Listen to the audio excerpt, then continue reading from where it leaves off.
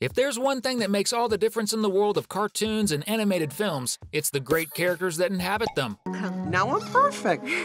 But did you know that some of these characters suffer from serious mental issues, and you might never have realized it? You're kidding, right? Vector, a classic example of one of the most well-known characters in the world of animations, and who certainly has some mental issues, is the first enemy Gru had in Despicable Me. Vector essentially has an intense desire to be the world's greatest villain, which clearly indicates that he has obsessive-compulsive disorder to the point of copying someone else's plans, in this case, stealing the moon, and also stealing the shrink ray that Gru had stolen first. Moreover, the son of the evil bank manager believes his inventions, like the squid gun, are the best in the world, showing he has a hint of narcissism, which is the constant need to be admired and superior to everyone. And even though he is an adult over 50 years old, as we discover in Minions 2, that he is practically the same age as Gru, Vector still lives a child's life, eating junk food and playing video games when he should be working, which in his case would be committing villainous acts. This indicates that Vector also has a disorder called emotional immaturity. So, as we can see, Gru's enemy doesn't have just one, but 3 different types of mental disorders, which certainly isn't surprising to anyone. Elsa. It's not just villains who have mental disorders in the world of animations, because even Disney's Ice Princess can be considered a character who suffers from mental disorders. In the case of the former Queen of Arendelle, her problems are very intimate, as they are strong family traumas which could cause something called post-traumatic stress disorder. The first significant moment in Elsa's life happened when she accidentally hurt her younger sister, Anna, who was saved but had her memory of the incident erased, unlike the eldest daughter of the King of Arendelle, who spent years avoiding her sister for fear of hurting her again. This shows that this moment in her childhood left marks on her mind that would only be healed many years later when her sister sacrificed herself to save her. Another incident that certainly worsened our beloved Frozen protagonist's mental instability was the early loss of her parents, who died in a shipwreck, which years later would reveal that it was an attempt to save Elsa from her magical condition that kept her insecure.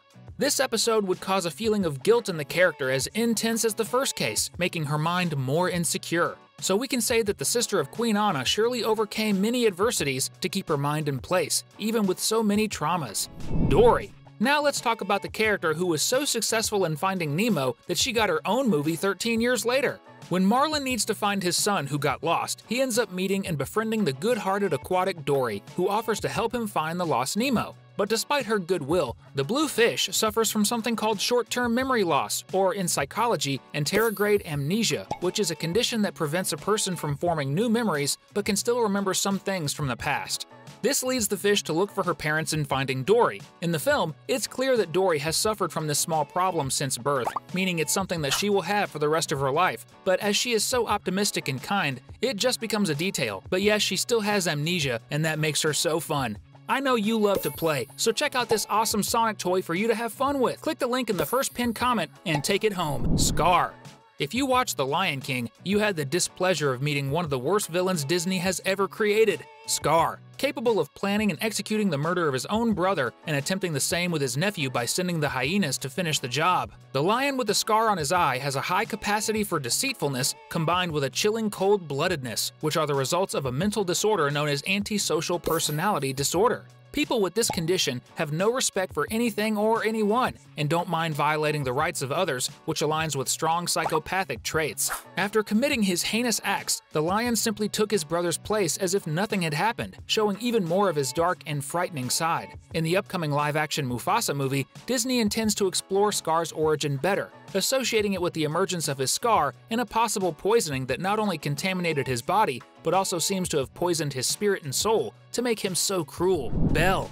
As we've already mentioned in the video, some Disney princesses also have disorders, and this is exactly the case with the protagonist of Beauty and the Beast. However, in the case of the good daughter who proposes to take her father's place and becomes a prisoner of the noble who was turned into a monster by a witch's enchantment, her problem develops after living with the person who imprisoned her. This is because Belle literally falls in love with the Beast, and the two form a couple in the happily ever after style. And this condition of falling in love with the person who keeps you captive is called Stockholm Syndrome, where captives develop very strong emotional bonds with their captors, making them feel like they never want to leave them, which basically happens with Belle, as the two get married in the end. Of course, the Beast isn't that bad, which helps a lot in their relationship. But even so, the character's diagnosis remains the same. Maybe. Mowgli. Without a doubt, Mowgli is one of Disney's coolest stories. After all, who hasn't imagined being friends with a panther or a bear that loves to eat? However, despite being so fun, the fact that he was raised by wolves and not his real parents inevitably causes Mowgli to develop a psychological condition totally different from children who grow up with their human families, called social deprivation disorder. This condition is responsible for the problems the wolf boy has in communicating with other people. After all, he only knows the language of animals, and it's also the cause of his difficulty in living in society, like wearing human clothes and doing normal things like going to school and playing with other children. After all, Mowgli's life has always been in the jungle, not in villages or cities. Even so, I still really like the movie, even knowing that it would be right for him to live with his family if Shere Khan hadn't attacked them.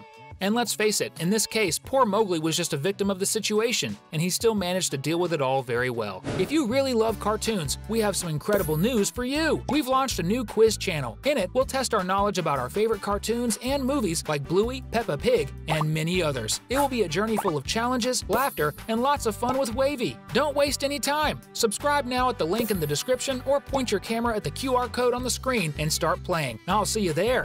Tigger.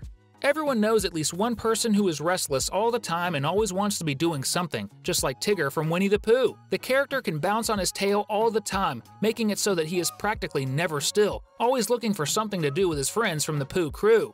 Tigger even invents new words like hidiculous and kidnapped because his thoughts are so fast-paced. These are just a few examples, so it's very clear that Disney's character has attention deficit hyperactivity disorder, or ADHD. This condition is certainly stronger than him and is something he was born with, which is evident when he constantly interrupts his friends and has difficulty following rules. But even so, Tigger is still my favorite character from Winnie the Pooh, even if he sometimes needs a hot cup of tea to calm down, or maybe eat some honey with his friend. Peter Pan. Everyone who has been a child, or still is, has probably wished to never grow up and become an adult. After all, having to get up early every day to work and pay bills is necessary, but it's not exactly a dream come true, is it? So, who hasn't imagined living in a place where you never grow up, where you don't have to work or pay bills, like Neverland, Cast the First Stone? However, life isn't like that, and when someone who should grow up still thinks this way, that person has something called dependent personality disorder, which is basically what Peter Pan has. This condition makes the fear of growing up the most important thing in a person's life, causing them to always be emotionally immature, always avoiding responsibilities, and seeking fun all the time. In fact, nowadays, in honor of Peter Pan and the Lost Boys, this disorder is known worldwide as Peter Pan syndrome, when you want to be a child forever. That's why years later he meets Wendy as an adult with her children, and he remains just a child, which is very sad. Joker. Without a doubt, if there's anyone in the world of animations who has serious mental issues, it's the Joker. Batman's main enemy since he was created, the crazy clown has been responsible for the most terrible acts in Gotham City's history, and none of this is by chance, since the villain, just like Scar mentioned earlier in the video, also suffers from antisocial personality disorder, which is responsible for his psychotic and extremely aggressive behavior. But worse than anyone, besides that, the sociopathic clown also has the characteristic of being a narcissist, which is clear from his constant need for manipulation and control, as well as his sense of superiority, evident from the lack of importance he gives to the life of anyone other than himself. Certainly, among the villains in the world of animation, the Joker is the most dangerous of all, even without superpowers, as his almost superpower is his extreme cruelty and coldness. This is what I call a sidewalk sale. Even though some animated characters have a few issues to deal with, it's still really cool to see all these characters in their movies and shows. And as a reward for making it this far, we've chosen these really great videos that are appearing on the screen for you to watch right now if you want. The one on the left is really good. If I were you, I'd definitely watch it.